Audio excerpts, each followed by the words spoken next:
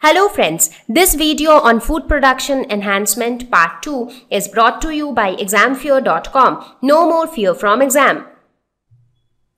So let us start with animal husbandry. What is animal husbandry? So what is animal husbandry? Managing, breeding and taking care of livestock by humans for profit. Now, so many different terms here. What do we mean by livestock? Well, livestock refers to domesticated animals, those animals or those living organisms which can be domesticated. So taking care of domesticated animals, managing them properly and then breeding them, that is mating them amongst each other. Why is it all done? For profit, because human beings get food from these domesticated animals, either in the form of milk or in the form of eggs or in the form of meat. So in some or the other form they get their food, so that is for their own profit. They take care so much of those domesticated animals, and this entire process is known as animal husbandry. Now, there are many different types of animals which are domesticated. For example, cows or buffaloes. So they both, cow or buffalo, if you talk about them, they both provide a lot of milk. So depending on milk, a lot of dairy products are also prepared and they are used for human consumption. Again, other animals like chickens, they lay eggs and those eggs are also used for human consumption, and also the meat of chickens are also consumed. Fishes are also used for consumption. Honeybees are used to produce honey, and honey is again used for human consumption, and it is also used in a lot of medicines. So if you see, all these animals help human beings in some or the other way, and that is why for their own profit, human beings manage these animals, breed them, take care of them, so that they are able to give those products in large amount and in good quality. So that is animal husbandry. So now many of you might be wondering, why is it called animal husbandry? So the word husbandry looks to be little similar to husband. It seems as if it has been derived from the word husband. But looking at the definition of animal husbandry, there is no relation with husband. Now basically this husbandry was actually derived from the word husband, and earlier, long time back, husband was often related to the word farmer, because husband was used to be somebody who used to be the master of the house. He used to earn for the house. And who is a farmer? Farmer again is somebody who works on fields, who grows crops, so he is a farmer.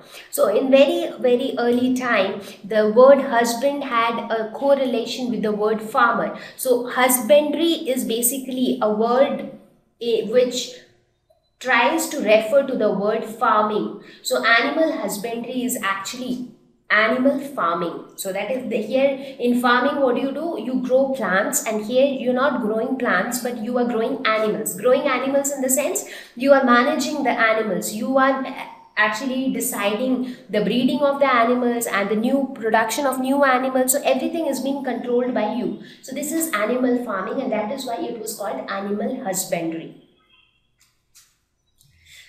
Now, different animals are managed in different ways.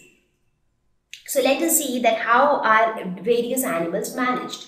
So animal husbandry includes dairy farm management. So this dairy farm management talks about everything related to dairy products, and dairy products comes from milk.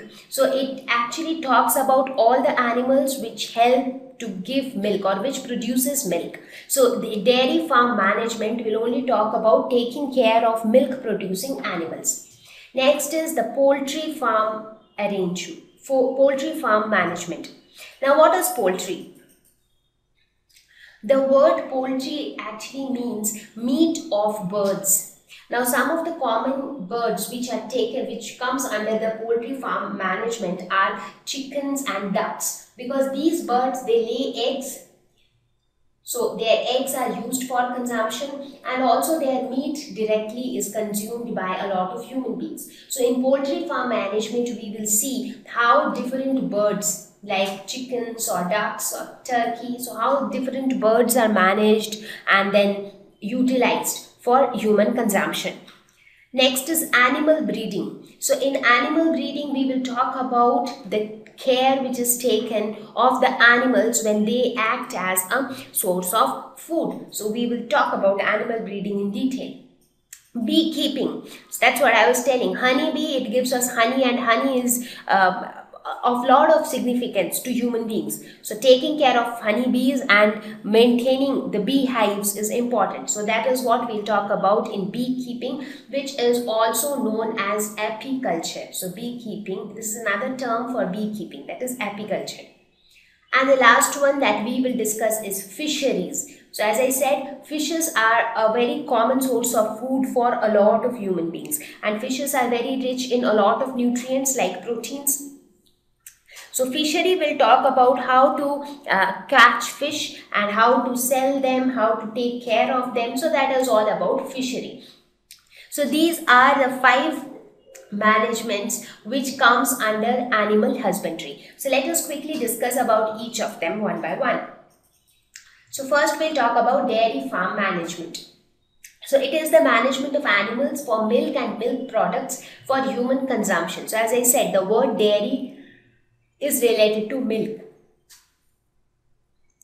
So what are the animals that can produce milk? Now obviously in dairy farm management, care will be taken of only those animals which are capable of producing milk. So those animals which do not produce milk or whose milk is not edible by human beings, so obviously they will not be domesticated for milk. So some of the animals are cows, buffaloes, even camel, goat and sheep.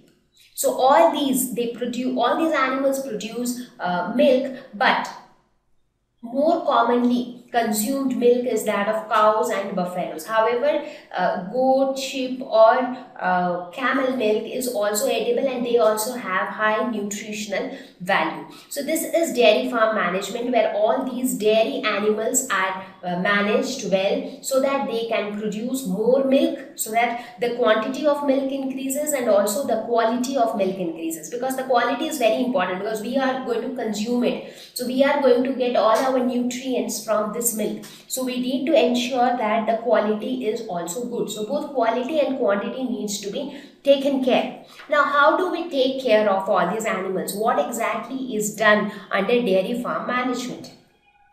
So maintaining the quality of a dairy farm. So how do we ensure that proper quality is being maintained? Selection of good quality breeds with high milk yielding potential. Now certain things are genetic. For example, the milk yielding potential. Now it is not necessary that all the cows will produce a lot of milk. Now some of them have the ability to produce more milk, some of them have the ability to produce less milk, and this ability of producing more milk or less milk is dependent on their body structure, maybe their genes. So some of it is genetic, some of it is the way their body is organized. For example, if you consider human beings, in human beings also, do you think that 2 human beings will behave exactly in the same manner, or their body will behave exactly in the same manner? No. Right? Because inside both of their bodies there are so many different hormones which are playing their respective roles. Now it is not necessary that the way a particular hormone is behaving inside one person's body is going to be exactly the same it behaves inside other person's body. So that is not really necessary. And moreover, there are so many genetic changes between 2 persons. So there can be a lot of differences. So in this case also, even though all cows have the capability to produce milk, but whether they will produce more milk or less milk, that again depends upon their own body structure. Now it has been observed that certain variety of cows, they have more potential to give more milk. So they have higher milk yielding potential. Now if somebody is maintaining a dairy farm, and if he wants to maintain the quality of the dairy farm, so it is important that he selectively chooses the cows which are going to be present in the dairy farm, and those cows should be of good quality breeds which have higher milk yielding potential. Next is proper feeding of the cattle. This is extremely important. Now we say that the milk which is being produced by the cow is going to be extremely nutritious. Now how is the milk going to be nutritious? So the more nutritious food the cow eats, the better would be the quality of the milk, and the better is the quality of the milk, the benefit will be for us because we are consuming that milk.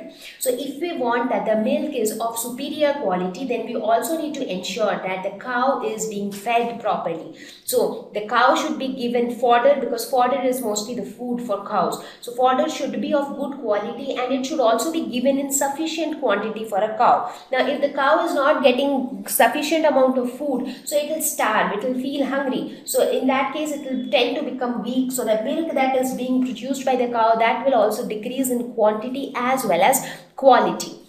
So proper feeding is extremely important.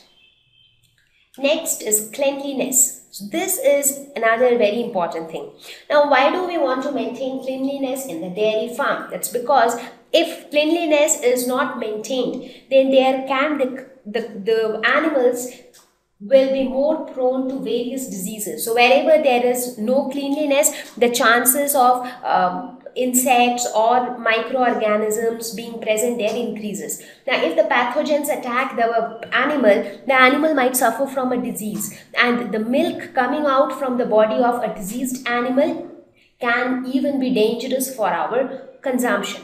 So that means cleanliness has to be maintained, not only for not only in that area where the cow is staying, but cleanliness also needs to be maintained during milking. For example, the person who is milking the cow, he should also wash his hands properly, and the vessel where the milk is being stored, that should be cleaned properly. The way the milk gets transported from the dairy farm to other areas, so the transportation process should also have proper cleanliness, because the milk which is being coming out from the cow, the same milk is being transported to various parts of the country. So the cleanliness has to be maintained starting from the place where the cow is staying till the transportation of milk.